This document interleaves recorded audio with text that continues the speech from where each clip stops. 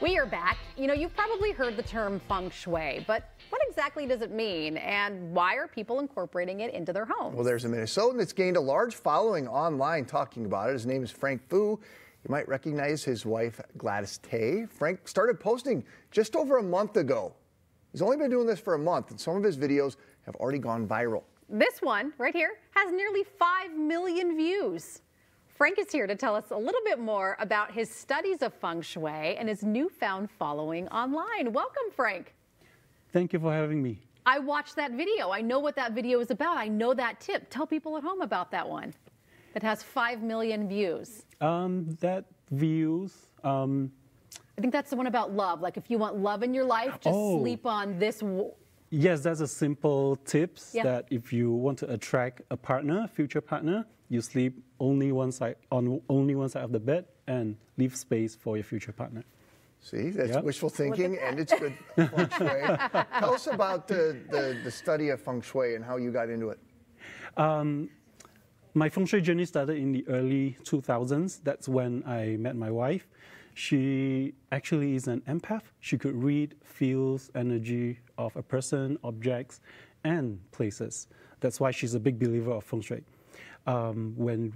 Before we made any big decision, she would use, like when we were looking for a new house, she would use our birth date and birth chart to find an ideal location for our house.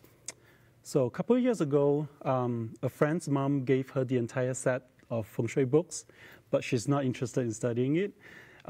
She prefers reading and feel energy, so she passed it to me. That's how I pick up this subject. What do you like about Feng Shui? Like what keeps you coming back to learn more about it?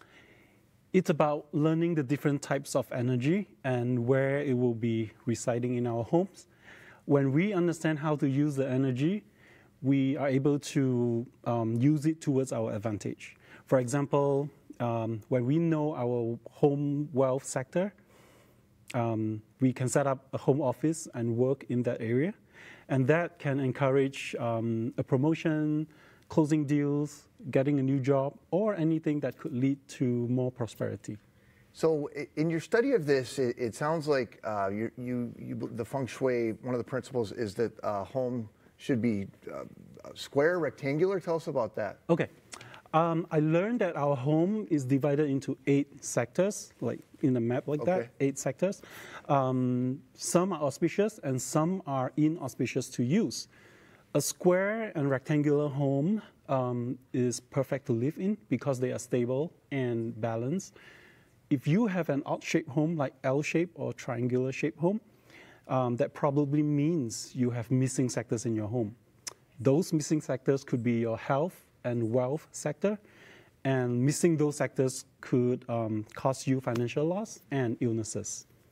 It almost sounds like you need to be working with architects who are creating these home designs and building homes. Yep.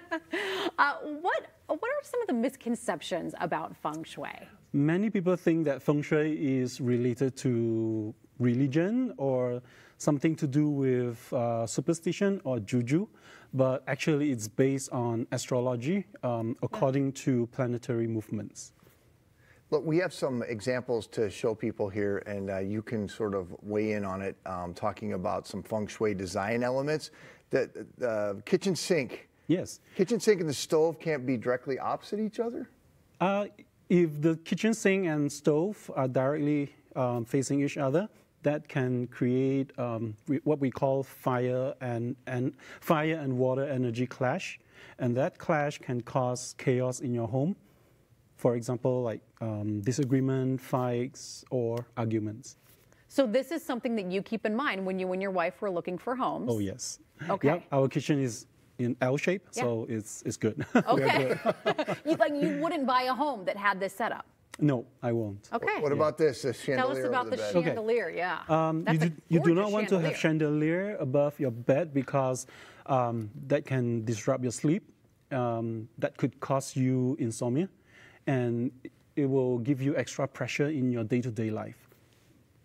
Interesting. Yeah. Even a wouldn't want that. beautiful one like that, I huh? wouldn't want that thing over the bed. just 'cause Nothing hanging above Because you your would bed. have installed it, you'd be terrified Well, it'd yeah, fall and that crush too. you. I'd be afraid it was going to fall. What about mirrors? Mirrors, you do not want mirrors reflecting your bed. Again, that can disrupt your sleep and causing you restless nights. And you could scare yourself when you wake up in the middle of the night.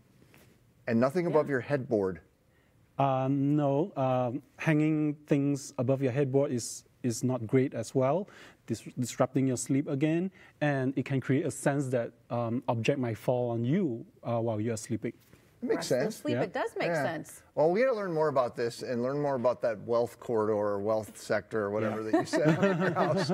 We'll talk. Frank, Yes. it was so nice to have Yeah, you on. nice to Thank meet you. Thank you. Thank you. Thank you for having me. We'll put a link to Frank's website and Instagram page for you on MinnesotaLive.com.